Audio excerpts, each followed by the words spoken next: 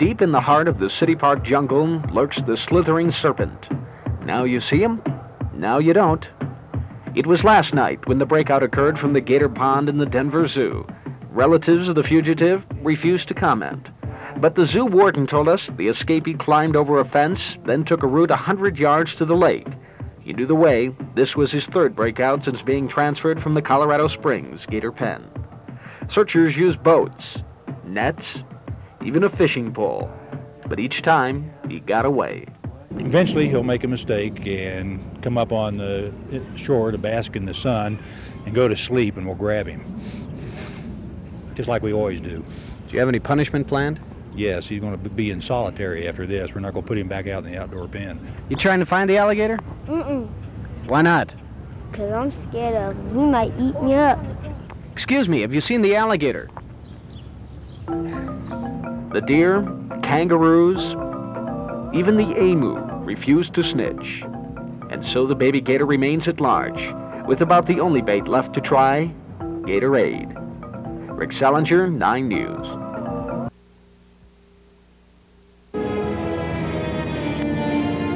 Oh, yeah, come on, Albert.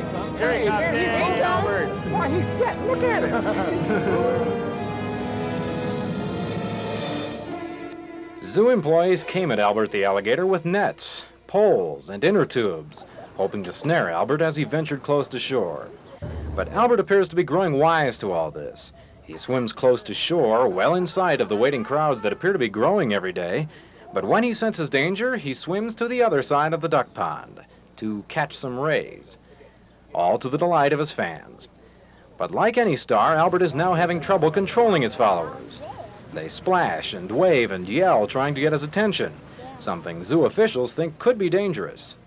If he's close to shore, let's say 3 or 4 feet, somebody can get close enough almost to touch him, and he can get his arm back in time. Well, that's not really true. An alligator or a crocodile is actually very, very quick. In fact, he almost got a duck in midair, almost landing on his back the other day.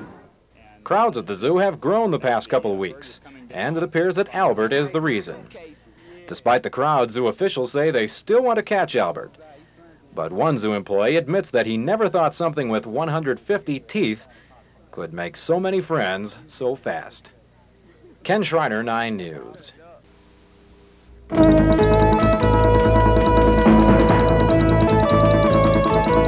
Day 27.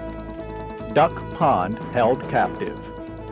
It was bound to happen as Denver parkgoers anxiously eye the adventures of Albert the alligator. People are still cheering for Albert's confined freedom in Duck Pond, but supporters are about to be blitzed with all kinds of Alberts coming their way. From a different zoo in another part of town comes the likes of Albert on cards, in baskets, and on wheels. The other part of town is Cherry Creek. The zoo is the store that's cashing in on a fun summertime rally point. Good old Albert. I think the customers actually requested it, because we do carry alligator merchandise. Are they good sellers? Very. Everybody adores Albert. And in addition to the inevitable bumper stickers, there's another product headed for Denver area stores on sale this weekend, the Free Albert t-shirt. Of course, the selling of Albert is a money-making venture, but creator Jim Gino says he's not making a market for Free Albert t-shirts. The market is already there, he says. Several major stores in Denver have ordered bundles of them, confident that quite a few buyers really want to rally around Albert. Well, a number of us sat down and thought about Albert and said, what's Albert doing? And he's trying to get free. He's trying to be like everybody else, beat the system. And so far he's getting away with it. So we think we should support him, and we're a screen printer. The best way to do it is to make a t-shirt, and everybody that's interested in Albert, go for it. And make a little money at the same time. Why not? Well, it looks like old Albert's getting a lot of attention these days, but some people at the city park said to us, what about all those poor ducks out there in the lake? Well, if you want to rally around the ducks, there's something for you too. Little alligators. Gotcha. 28 days after Albert slipped away from home, zoo officials were showing him off with a firm grasp, displaying him as no dignified gator would ever pose. Rather than return him to his homestead, shared with 4 roommates, the zoo will exhibit him in a more secure setting. On June 17th, Albert checked out by hauling his 4-foot frame over a corner of his fence. the corner is now sealed, and dragged his scales across a footbridge to slip into the serenity of Duck Pond. 27 days of Peking duck instead of the old meat and fish diet. 27 days of playing cat and gator with exasperated zookeepers. Last night, employees placed a snow fence around a favorite hiding spot, and the game was over. The last time we tried at night was last Friday night, and there was a media circus going on at City Park Lake in honor of the alligator, and it was a hopeless case, so we gave it up.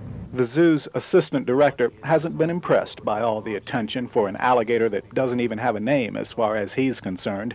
And what happens now to those who invested in bumper stickers, theme songs, and T-shirts? That's their problem. He's where he belongs. Alligators do not belong living wild in Colorado. If we were in Florida, it'd be a different matter.